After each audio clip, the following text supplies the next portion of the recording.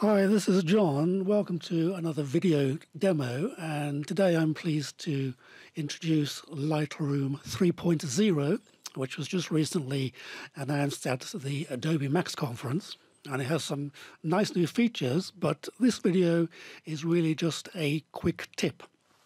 And I'm going to go to my desktop, and where I have a folder of Scottish photos, and I'm going to select the first one and press Ctrl-A to select all, and Adobe has made it possible to import by dragging and dropping into the grid.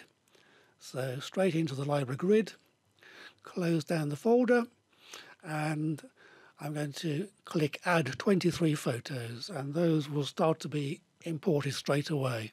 They're older photos, so they will be further down the grid, so I need to go to Recently Added and Just Now, and you can see those 23 photos that I've just added by drag and drop have started to sync to the cloud, and I can start to rate these straight away.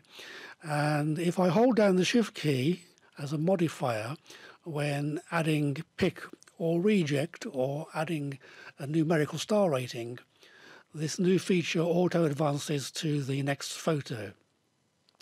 So I'm going to start by just pressing the Z key to pick that one, and you see it jumps to the second photo. Z again, Z again, Z again, Z again, Z again.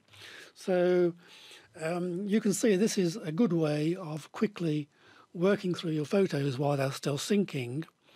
And I'm going to go back to the first one and put some star ratings on. This one I will give a 4, the next one I will give a 5, the next one I will give a 3, this one will be a 5, and a 2, and a 2.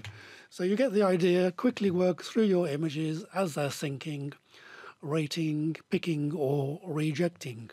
I hope you like this new quick tip, and thanks for watching. See you next time. Bye for now.